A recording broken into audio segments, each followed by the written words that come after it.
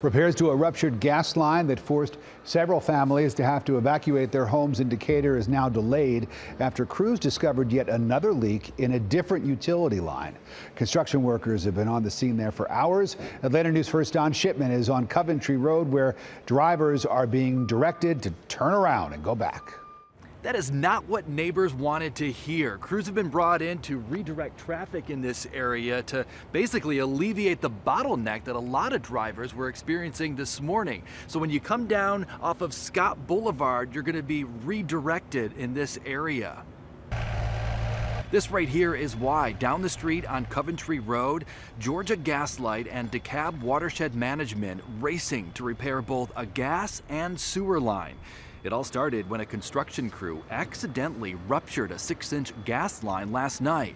Several families in the area were forced to evacuate for several hours.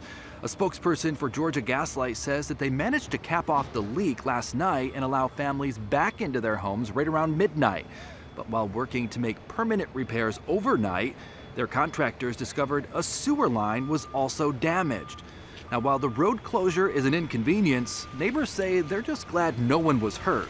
When I heard it, I walked around the corner and the fireman waved me back and I could smell the gas. When I first noticed it was shortly after it happened at 5, and I could hear this kind of hissing sound, and that continued all evening until I went to bed. A quick list of the roads to avoid: Coventry Road, Murrell Ave, Chelsea Drive, Pope Circle, and Kathryn Ave. They all feed into that area, that circle where the construction is. It's all closed off. That rep with Georgia Gaslight says that they hope to finish up those repairs and reopen the street at some point this afternoon. In Decatur, Don Shipman, Atlanta News First.